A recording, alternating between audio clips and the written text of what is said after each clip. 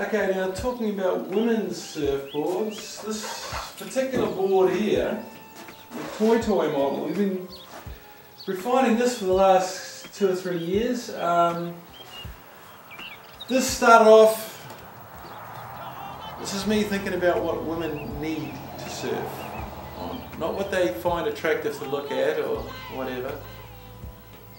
Something with the design to assist women to surf easily, and I'm not talking about the little pro surfer girls that started at a young age. I'm talking about women who come into surfing when you already have an adult body, you're already fully grown.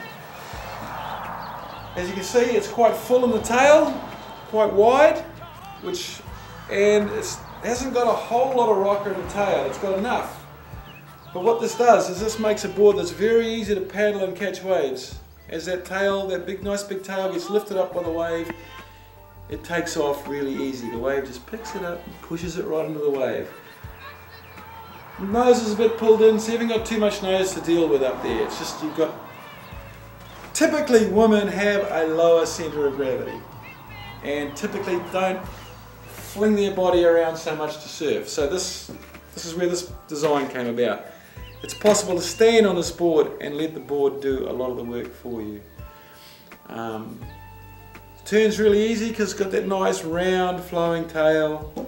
Just a 3-fin thruster setup.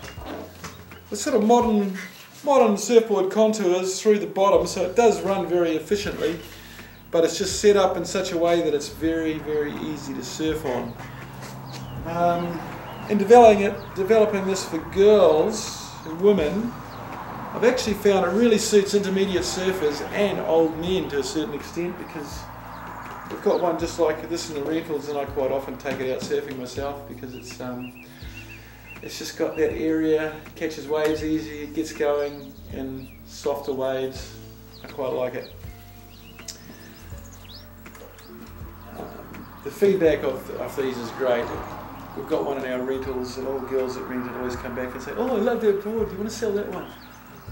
So we've got one like this in our rentals all the time to rent or for a demo board, because usually once people have had a ride on something like that, especially the girls, it really was designed with the women in mind.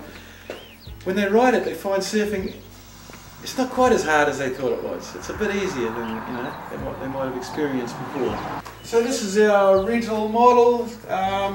This goes out quite a bit, and